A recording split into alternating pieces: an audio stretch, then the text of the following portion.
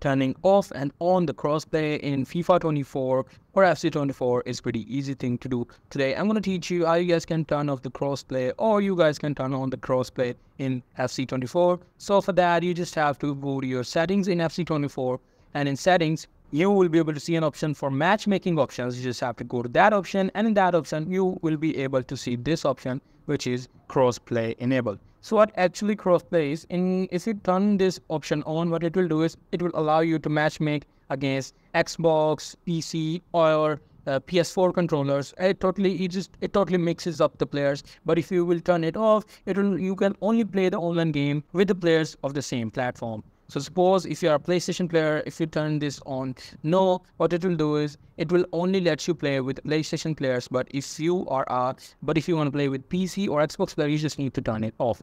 So that's pretty much it. That's how you can turn on and off the crossplay option in FC 24. Hope you guys find this video helpful.